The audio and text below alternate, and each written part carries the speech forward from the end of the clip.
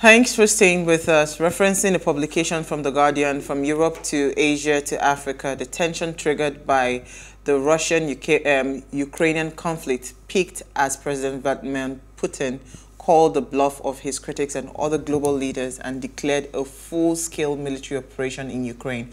And across the global and investment clusters, the global economy was rattled, causing investors unmatched losses. Foreign exchange, that's forex, cryptocurrency markets, which trade rounds the clock, were the first casualties of this invasion.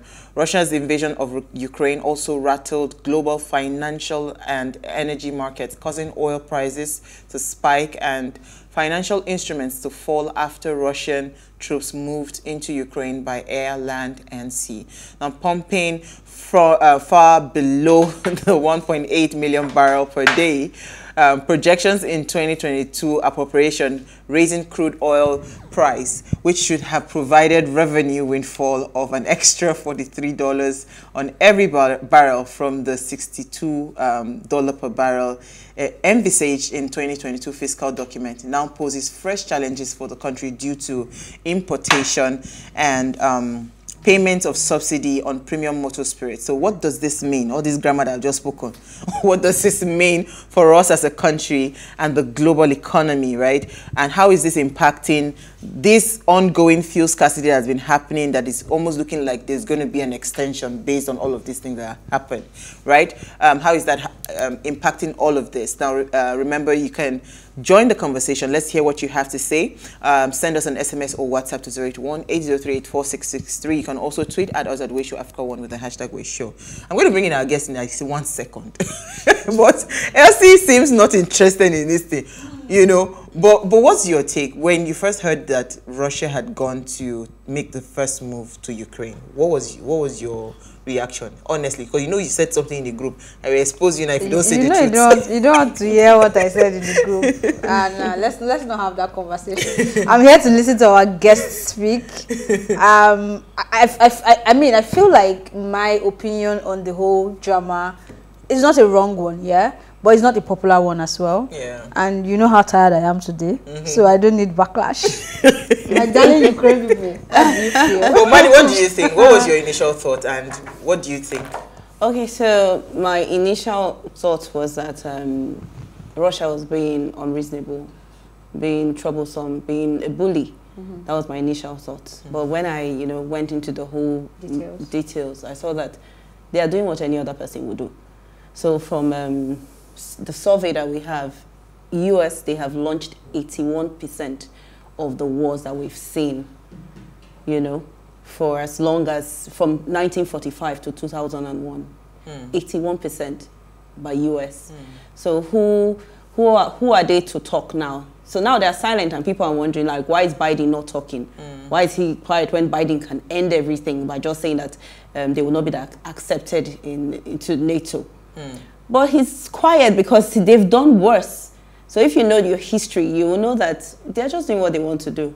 I don't think what's happening right now with Russia and Ukraine would happen with America and another country, and things will not have gotten worse, escalated quicker, than this or sooner. So for now, I think that it's okay. What's happened? There will always be casualties, pity, but these things are bound to happen. Yeah, and like the quote said, right, when you think of crisis is not in itself a bad thing. Yes. What crisis just helps you to amplify is you see that there's actually a problem, and you now start to find creative ways to solve the problem, right? Yes. That's how I see it, but maybe I'm not the expert. So let me bring in our guest. Gbolahan Olojede is a resourceful corporate executive with work experience spanning over 28 years, 14 of which were spent as a C-level executive. He is a consummate finance and account professional with extensive exposure to marketing, operations, and management at various levels. His industry exposure cuts across professional services, investment banking and advisory service, corporate banking, print media, education, healthcare, oil and gas, and telecom. a 1991 graduate of Obafemi Awolowo University, Ile-Ife, and an associate of the Institute of Chartered Accountants of Nigeria. He is an alumnus of the Stephen F. Austin State University, Texas, where he graduated top of his MBA class. Correct. Now, he is currently executive director with DMA Advisory and Management Services Limited, that is located at Victoria Island here in Lagos. And he's joined us live in studio. Now, wow. If you now look for the full profile, we're not going to leave here with us. It is well.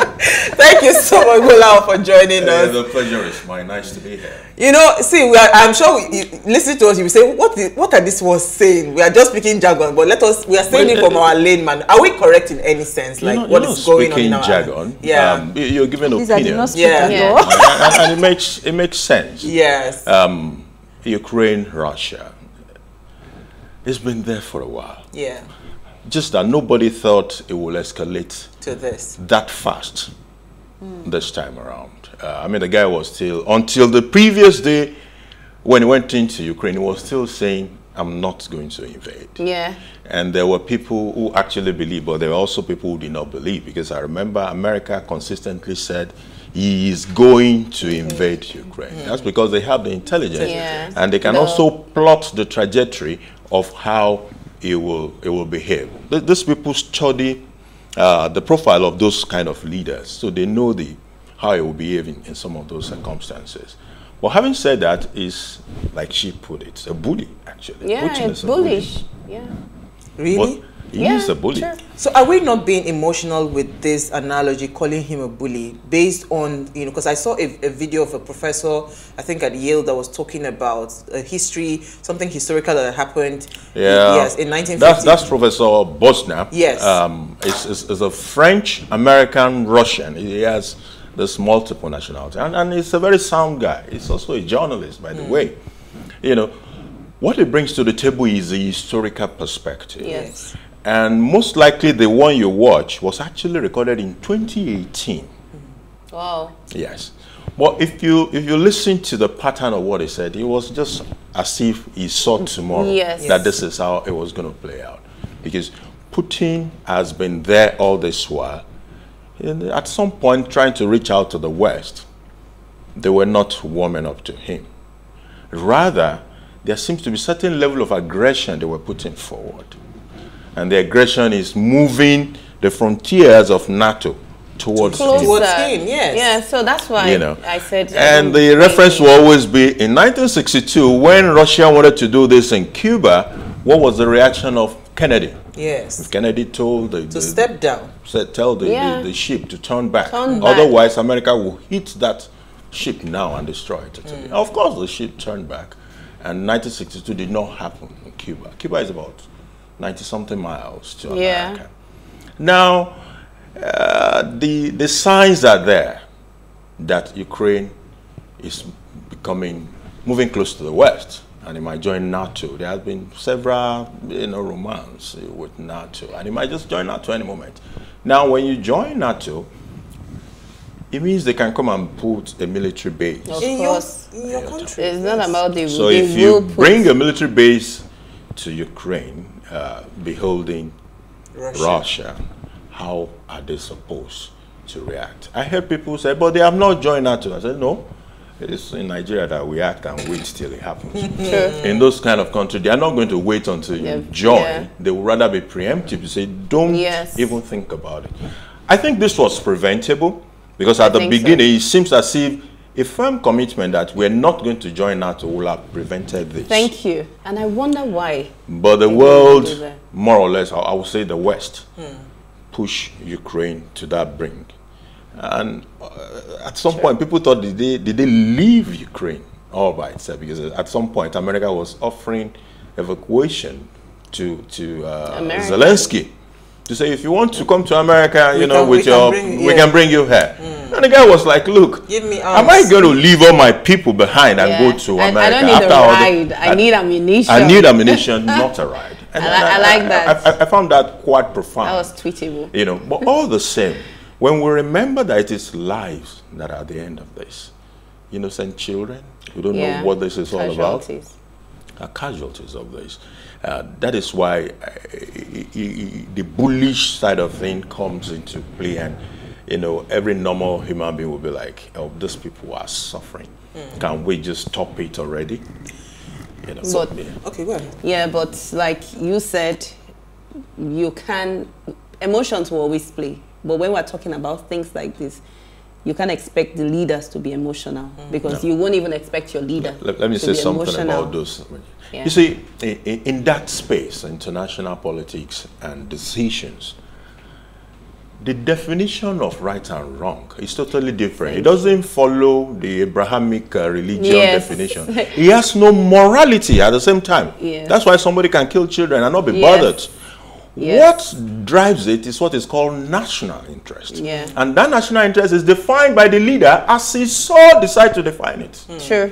So where I was coming with all of this now, do you think that the move for other countries, other world leaders to say, you know what, yesterday we saw a video of SWIFT saying that they're going to cut off all services, they cannot access international funds, like if people want to pay into a Russian-owned company, everything will be shut down.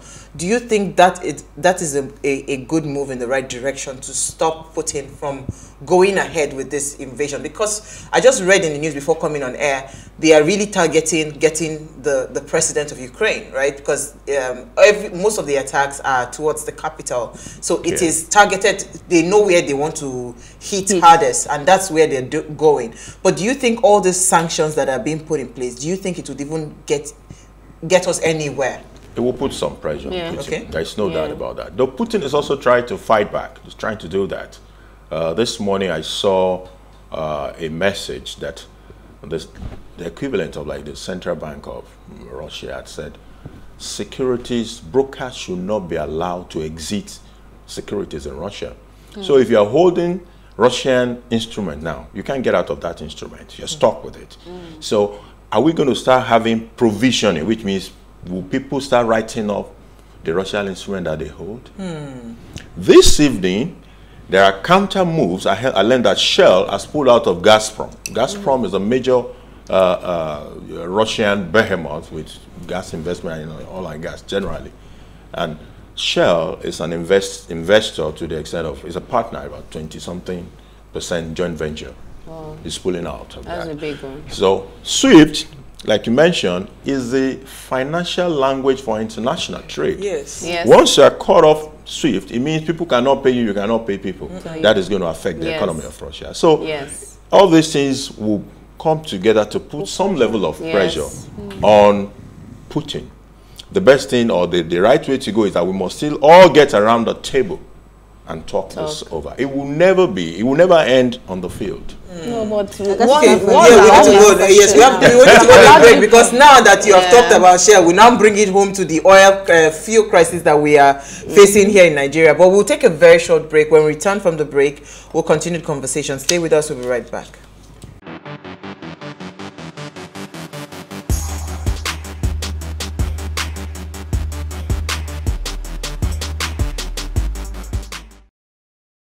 Now, if you just tune in, we're having an in-depth look at fuel crisis in Nigeria and the war between Russia and Ukraine with Gbolahan. Now, please let us hear what you have to say. Remember, you can join the conversation. Send us an SMS or WhatsApp to 081-8038-4663. So, Elsie, you had a question before I come back again. So this conversation is interesting, and for people who are very interested in this conversation. But for people who are like me, they're wondering, why should I be worried about Ukraine and Russia? What would you say to them? How does it affect us as Nigerians? Yeah. You see, globalization has its wrong side. Of course, we enjoy the right side. You know, but the wrong side is what will make that war affect you and I. Russia is the third largest exporter of wheat.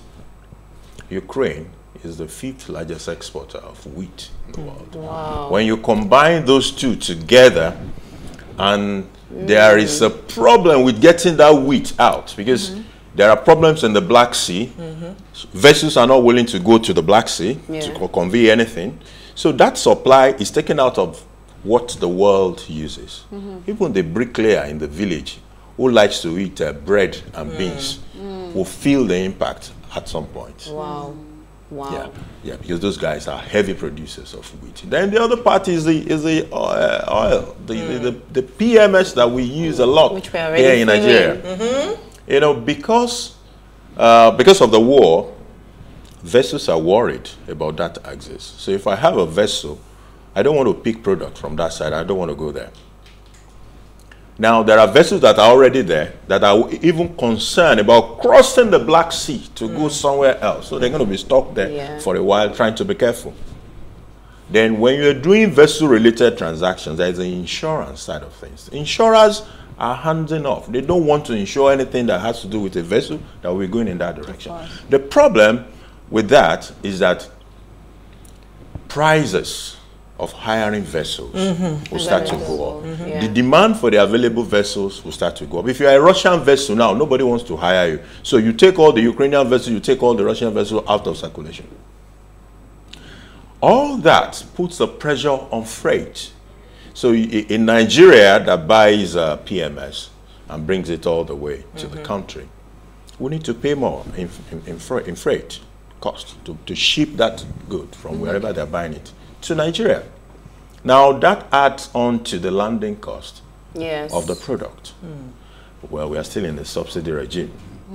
So it also means that the subsidy implication will inch up. It may also affect the dynamics. Look at part of what Nigeria does. We give people crude in exchange for refined products. Yes.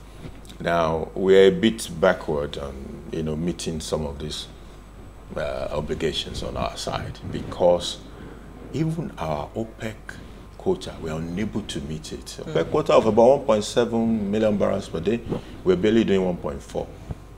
So as the world is rejoicing that oil has crossed $100 per barrel, Nigeria is not making the best of it, because we're not even meeting our quota. And even when we now meet the quota, that's why we're not meeting our quota, the subsidy is still there. And the subsidy is rising. As the oil price rises, the subsidy rises. So we're not making good money from the production side, but yet we're paying more on the subsidy side. Sure. So it is something that is affecting anybody who is in Lagos today. I had something in somewhere on Lagos about on this morning. On my way back, when I look at Google Map and I saw how long I was going to, I just went somewhere and sat down and started eating amala somewhere, and took a bit of time before I hit the road back, because the fuel is not there. So why are you going to just waste, the little that you have? Tell me the story of my life. Yeah, I came in from Lekki to VI here, and when I saw the queue, I was asking my driver, I said, are we going to go home today? Because it's crazy. You don't even have, you just managed to get some. We went to queue today, we didn't find. Then now you have to use the little you have to stay in traffic. You see? And it doesn't appear as if we're getting the full correct information. Yes, can you please break down why we still have an existing fuel crisis in Nigeria? Because you have said, they've said that, yes, there was an importation of bad products, right? Which they felt, okay, within the week, whatever, it was going to be either evacuated or they were going to bring more products to blend it so that it would be usable, right? But all of those things, none of those things happened. Because now it seemed like at Saturday the fuel crisis had died down. All of a sudden on Sunday they were. Is it that we are panic buying, or there's actually a fuel shortage? There is a shortage, because if you were just panic buying, then stations will be selling. Just that there will be a lot of people trying to get in the station at the same time to buy. But what you have is that there are several stations without fuel. So the few that have the product have a long queue and all over the place. There is, we're not being told we're not getting the full picture. We're not being told the real truth. Here is it. The country has reserves. So strategic reserve. And the whole essence of strategic reserve is that if you run into supply problems, you can deploy that strategic reserve to bridge the gap while that supply chain problem is regularized. So what happened? Where is the space of our own reserve? is it so bad? Is our efficiency level so bad that over 2-3 weeks period, we cannot regularize a supply chain problem that involved bad fuel? How many liters are this bad fuel? How many metric tons of it? That we cannot evacuate it and then deploy from the strategic reserve. So there are bits and pieces of these stories that are not clear, adding up, you know, and that is the problem with that. When you're not transparent about this kind of stories, you give a room for all sort of conjectures. Some people are already saying, oh, they're just trying to trick us into subsidy removal. You know, when the thing gets so bad, if it gets very bad, then fuel price will automatically move up by itself. I bought fuel, 250 naira per liter. At this junction, they should remove subsidy. There's no point. I bought a 3. Please, somebody has been trying to reach us on the WhatsApp line. We don't take calls on the WhatsApp line, please. Just send us a message, an SMS or WhatsApp. Okay, I just, there's a breaking news concerning this. That, you know, for those of you asking how it's going to affect you, he talked about even it affecting the bricklayers. Breaking news, Russia unveiled a nuclear weapon called Satan II liquid-fueled nuclear missile capable of destroying everything breathing on Earth. So where we put him in? It should destroy him too. So we'll put Putin and the minister will then now just appear before God and no. You see, some of these steps he takes, he sees a benefit to it. Really? And what would be the benefit to launching this Satan? Let's assume that there is Satan. Yeah. It will never be launched because everybody will be wiped out. So what's the point? Maybe there's Noah's Ark taking us home. Hey, this is not funny. Probably. I think the scare also works. So he throws all those. It can be a strategy to scare us. Yeah. Putin. Please stop calling the WhatsApp line. For goodness sake. Stop calling the WhatsApp line. It's for WhatsApp messages only. But Gbolahan, also help me break down the situation. Do you see us coming out of this fuel crisis anytime soon in Nigeria? Given what is even happening right now. I mean, I hear that Russia supplies the whole of Europe gas. Correct. Right? So this one now, there's going to be a big crisis, gas issues for them. My sister has activated her chimney. She said because we cannot be doing, we have to do firewood heating. She has brought out all her barbecue things that in case there's no gas, she will go local. She will go local. You grill your chicken, use charcoal to cook your rice and your beans, you know, and all of that. Everybody seems to be a bit apprehensive. But where do you see? How do you see this affecting? Because now it seems like this fuel crisis is not leaving. Because with what I'm seeing, I mean, I was speaking to a friend of mine today, and he was telling me that the shipment that was supposed to come into Nigeria today, based on these SWIFT issues, you know, they can't come in because they cannot. How would they be paid? So how would they be paid? You know, so incidentally, when you look at the list of people we buy refined products from, you also see Russia Federation. Though it's a small bit. So from time to time, too, we buy a small bit from them. But most of our imports are actually from Europe, the Netherlands, Belgium. Those are the places where. But we buy from India sometimes, and I even saw Latvia on the list. So some countries around that area too, we buy from them. Yes. And now that there is trouble around that side, forget about anything coming from that side. Wow. Yeah. So we need to concentrate on our European market and be able to bring, or even from South America, and be able to bring products to Nigeria. But my concern is, because all those things will take a little bit of time. Yes.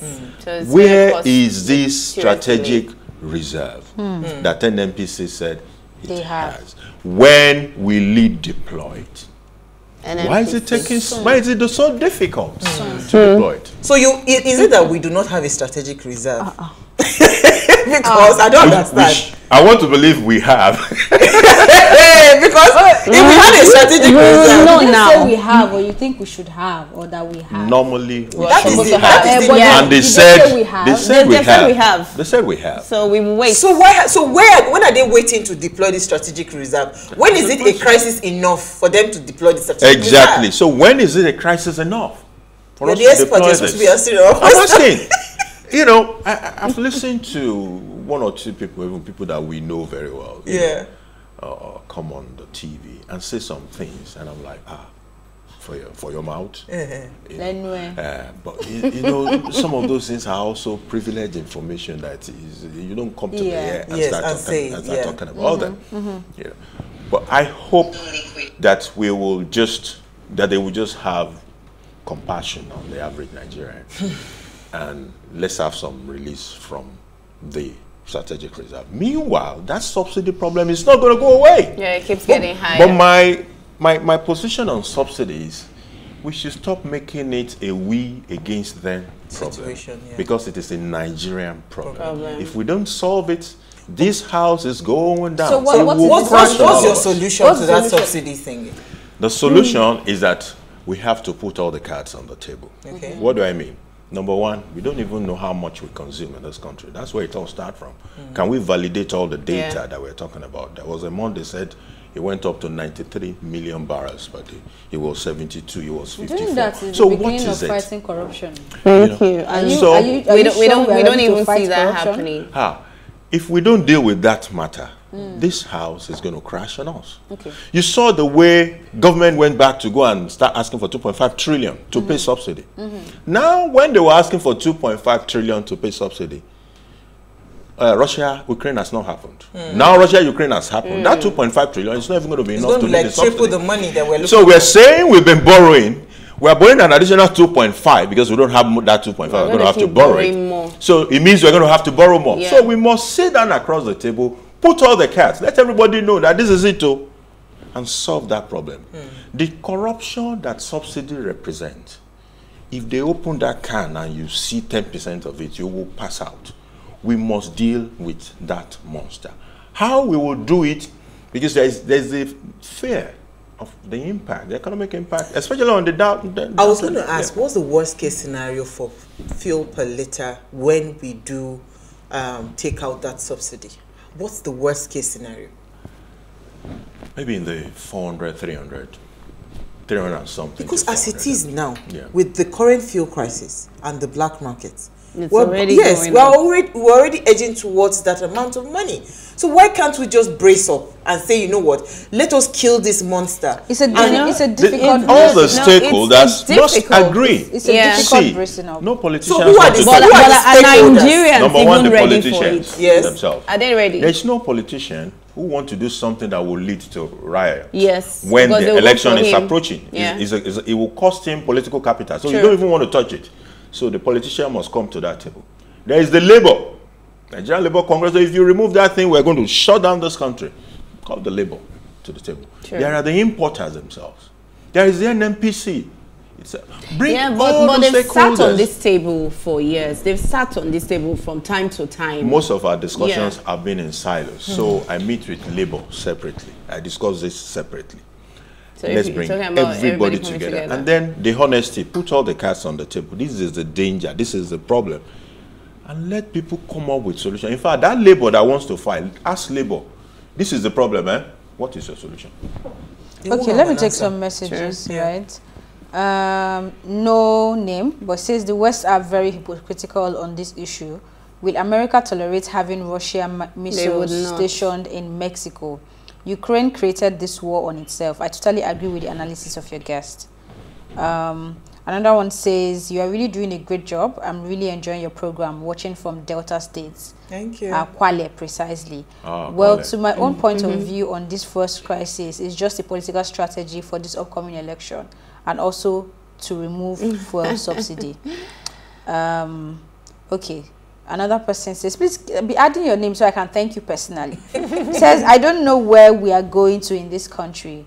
200 naira in Ogun is even better compared to here in Kafanchan.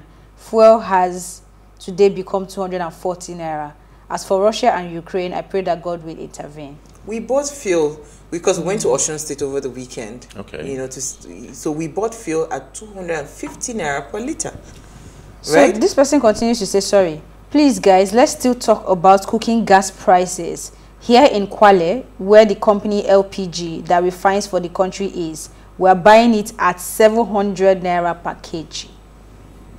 Okay, over to you. Well, gas prices has improved over the last few months. And it promises to be better. So. Because what you now have is the Nigerian liquefied natural gas is saying, look, I will focus on meeting the domestic demand. Initially, it was only allocating a portion to domestic demand, because in the past, they said, when I allocated to you, the market did not take it up. So I stopped that. Now that I see that the market has the capacity to take it up, I will allocate all my production to the Nigerian market. I believe that should help. However, there are other structural issues. Government should take note of. Let me say, I want to believe that they are taking note of those and doing something about it. There's the infrastructure problem. There was a time in this country when you do the gas from LNG is in Bayelsa somewhere, they first of all move it to Lagos. And before you can even move it back to the east, for example. So how do you do something in Bayelsa? And you cannot you take it straight to the east.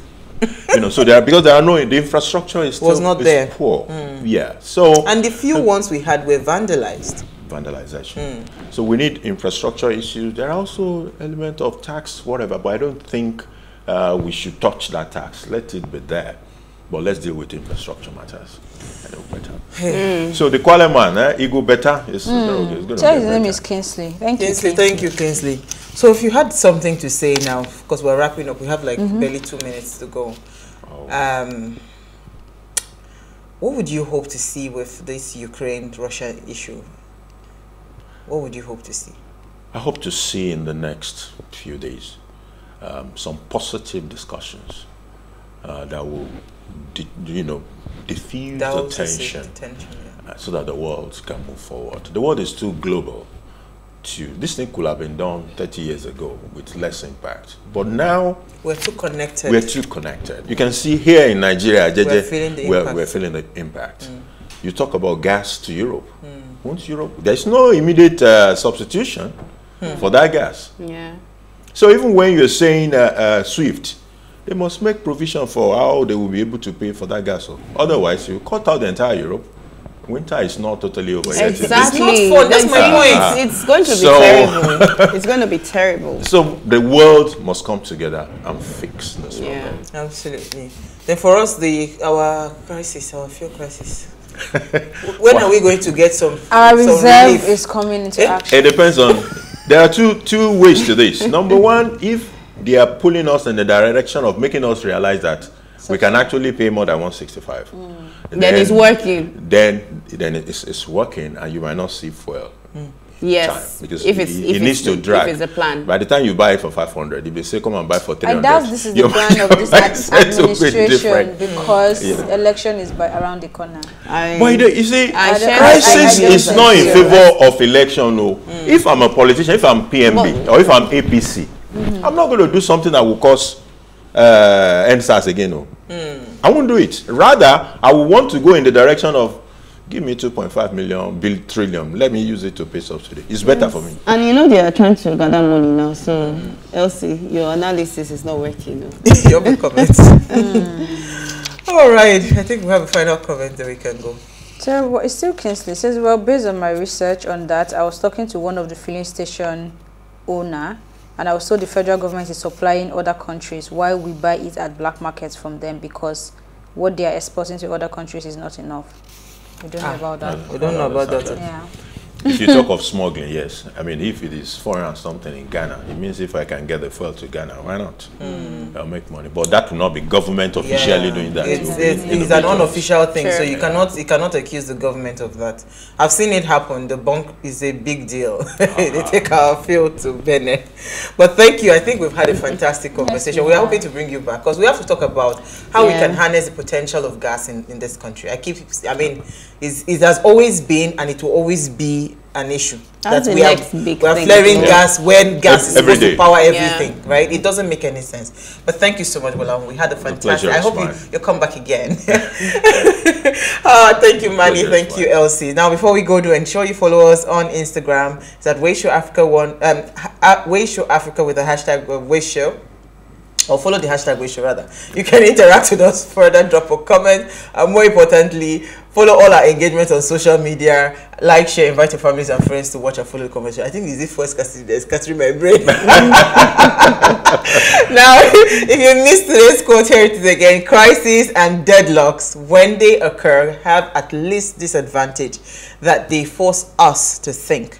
So I just hope that Nigeria is thinking amidst this crisis. We can see how we can change. Well, we're being hopeful here. They're thinking. Yes, we're hoping they're thinking. We'll see you guys tomorrow live at 8 p.m. as we bring another great conversation to your screen. Enjoy.